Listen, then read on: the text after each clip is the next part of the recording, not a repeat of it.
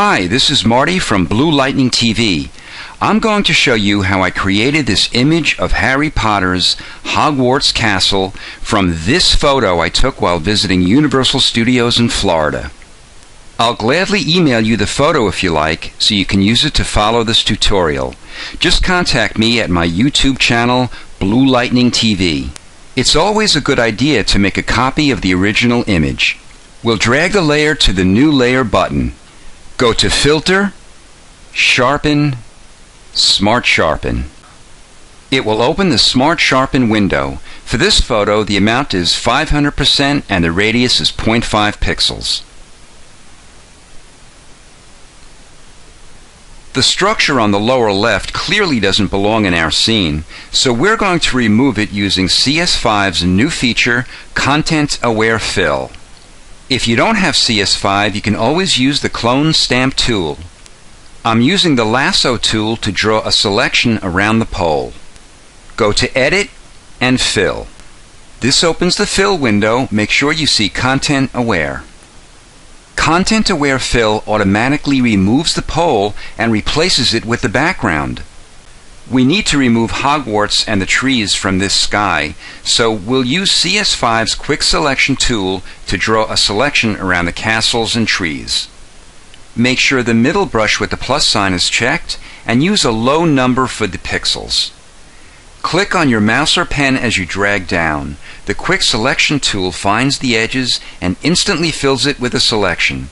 Don't worry about being careful around the trees, since the Refine Edge feature will take care of that. Just click the Refine Edge button. The Refine Edge window will open. If you click on View, you can choose which background you find best to view your selection on. For this selection, we'll keep Overlay as our choice. Click the Smart Radius button and move the radius up until you see a little bit of feathering around the edges. Click on the Refine Radius tool and choose a fairly large size for the brush. Just start brushing around the branches of the trees. And magically, the trees appear. Just brush around to ensure you have a good quick mask of all the areas. We'll choose our output selection to be New Layer with Layer Mask. Check Decontaminate Colors. What this does is it removes the background color fringe that contaminates the edge of our selection. We'll slide the amount up a bit and then go to Adjust Edge. Feather it out to 1 pixel and the shift edge is -4%.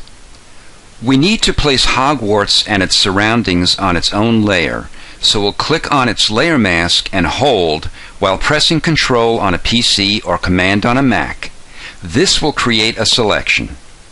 We'll click on the castle and press Ctrl-J or Command-J on a Mac to cut the selection and place it on its own layer above. To save time, I placed a photo I retouched of a stormy sky in the Layers panel. This will be our new background for Hogwarts. We'll drag this layer below the Hogwarts castle, and then we'll click on the castle to activate it.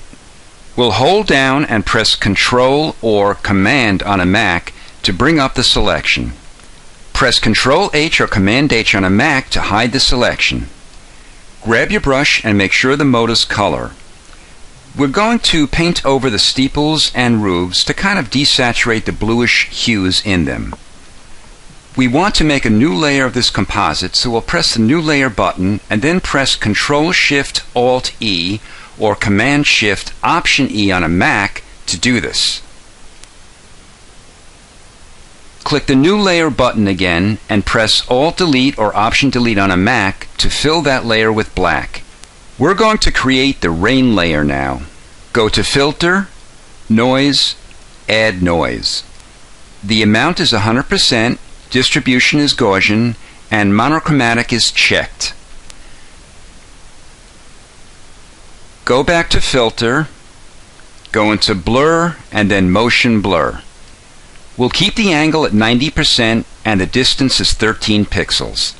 We need to adjust the contrast now, so press Ctrl-L or Command-L on a Mac to bring up the Levels window. For the input levels, we'll put the black at 44 and the white at 159. We'll bring down the output level white to 196. Go back to the Layers panel and change the mode from normal to soft light. The rain is way too white, so we'll bring down the opacity to 40%. Because the perspective of the castle is at a dramatic angle, the rain should also be coming down at that same angle. Go to the Navigator window and make the view of our image smaller. Press Ctrl-T or Command-T on a Mac to call up Transform. Go to Edit, Transform, Perspective. Grab one of the bottom corners and pull outward until the angle of the rain matches the angle of the sides of the castle and the steeples. Press Ctrl-O or Command-O on a Mac to bring up the screen again. We'll click on the New Layer button and press Ctrl-Shift-Alt-E or Command-Shift-Option-E on the Mac to take a picture of the composite and place it on that layer. Press Ctrl-J or Command-J on a Mac to make a copy of that layer. The color and saturation of our stormy scene need to be adjusted. Press Ctrl-U or Command-U on a Mac to bring up hue saturation. Click on Colorize and go into Hue and type in 225. Go back to the Layers panel and reduce the opacity to about 45%. So here is our finished Hogwarts School of Witchcraft and Wizardry in all its stormy glory. Very different from the original photo taken at Universal Studios. Thanks for watching. Please subscribe to Blue Lightning TV. There you'll find great tutorials, tips, and tricks in Photoshop and After Effects.